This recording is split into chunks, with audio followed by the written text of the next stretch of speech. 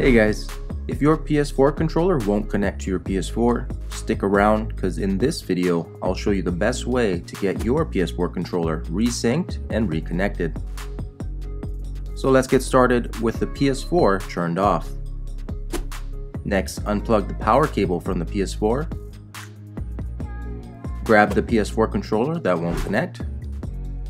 And on the back of the controller, you'll see a small hole on the top right side.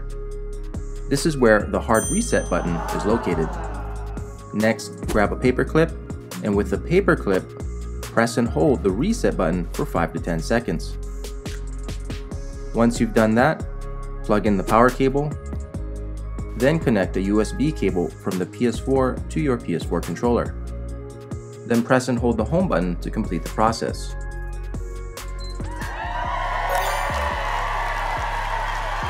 Hopefully this video helped you fix the issue. If it did, don't forget to hit that like button. Also, if you have any questions, leave it in the comment section down below. Thanks again for watching, and I'll see you in the next video.